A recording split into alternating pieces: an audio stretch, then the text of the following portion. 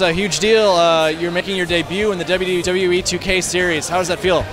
Feels great. I had an opportunity to kind of check myself out up in the TV in the green room there, and pretty accurate. I maybe use a little higher ranking, but 88's pretty cool, I guess, for my first year. Big thing this year is we're expanding the backstage combat. What kind of tips can you give players when you're fighting backstage? What kind of tricks can you use back there to come out on top? Hide. Avoid all the big stuff, like the chairs and the ladders and chalkboards, trucks, ambulances, all that stuff. Just hide. Save yourself. Get the deluxe edition and play 4 days early.